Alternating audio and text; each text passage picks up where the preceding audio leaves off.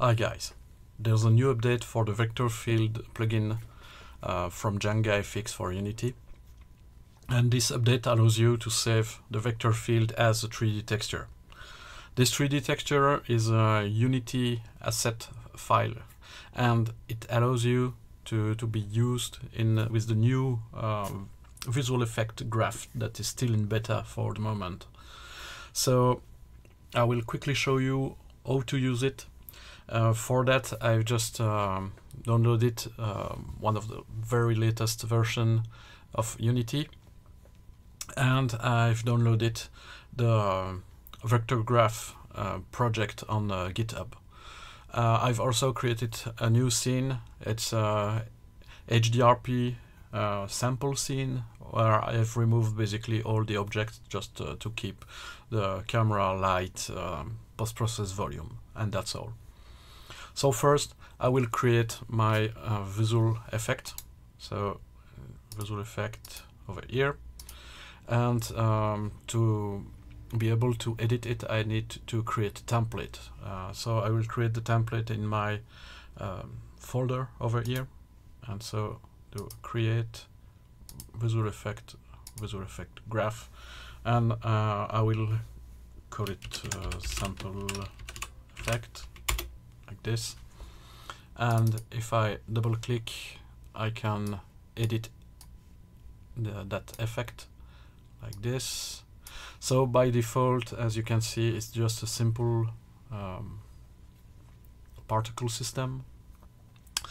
I will first assign it to my visual effect object like this.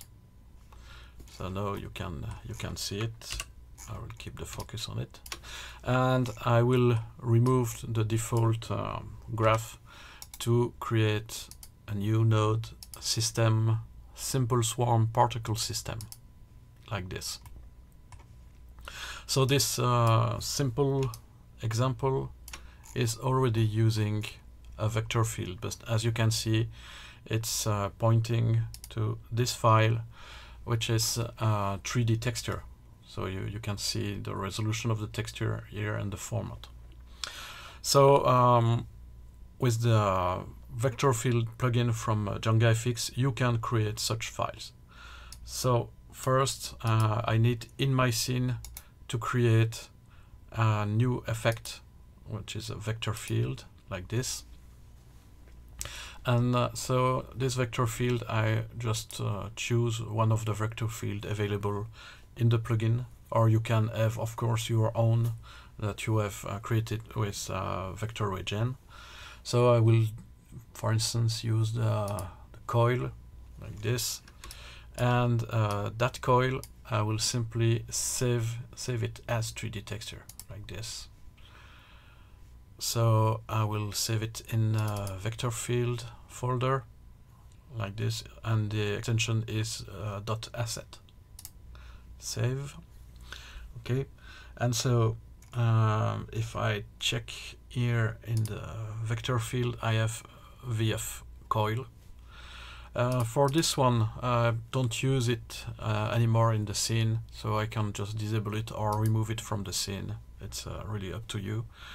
And in the sample effect I've made, I simply drag drop that into the vector field.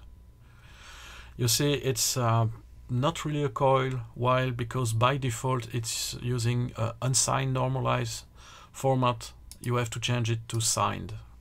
And so when you use the correct format, you see that it's working and you have the coil effect. So you can change the intensity, either positive, negative, and also the drag coefficient. So the higher the drag coefficient, the tighter the vector field will be. Like this. By default, you have to take care that the 3D texture is in repeat mode. So that means it will be infinitely repeated in the world. So if you want to have it only localized at one place, you can change the wrap mode to clamp, for instance. And so basically the first and the last column on every direction will be repeated indefinitely.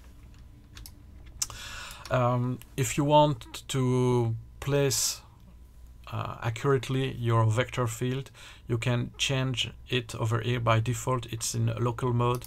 If you click on it, it will be in word mode, and you will have handle where you can basically place your vector field where you want.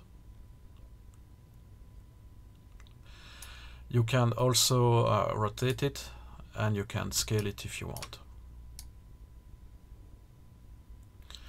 If you want to have more than one vector field, you can simply add over here in the update. You can add another vector field force like this, and so add another one. So for instance, if I go over here and I change, I take another one like let's say a random one. With the random one that you can see over here, I can also do a save, same place, different name, like this. And so I will take the random and drop it over here. I will hide my vector field again, and so it's not doing anything right now because intensity is 0 and drag coefficient is 0. So if I put 1 and 1, you'll start to have some movement, but of course the stronger the effect, the more movement you will have. It's still in unsigned normalized, so you have to change to signed. It will be better. See, like that. So you can really tune with those two values. You can really tune it the way you want. You can also put this one in Word, and also change this one to be in clamp mode. So you can clearly see over here that it's clamped like this. So if you want to have no influence on the outside, you have to put zero values on the edge of your vector field to basically close it. You can also change the mode by doing mirror mode. So it's basically doing on one direction, then the other, then the other. It's kind of flip-flop vector field, and that's it. I mean, with that you can really do whatever you want. You can of course scale it also, so you can change the. It's also scaling the intensity, as you can see. So you have maybe reduce the intensity like this.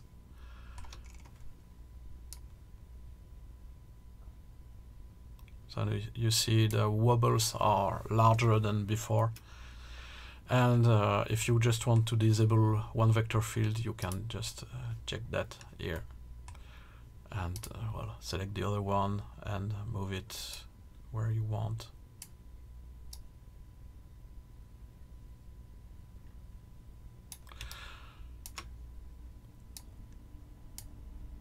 Like this.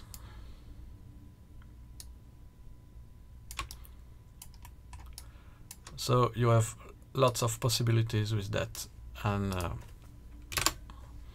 you can combine all the vector field you've made very easily. And once created, you will just have your file, and you can use it in your project. You don't need anymore to have the plugin once you have converted your file. So it's a bit lighter on that side. But if you want to still use the other advantages of the plugin, like the physics and stuff, then you have to use the full plugin, of course. So have fun with the new visual effect graph. See you.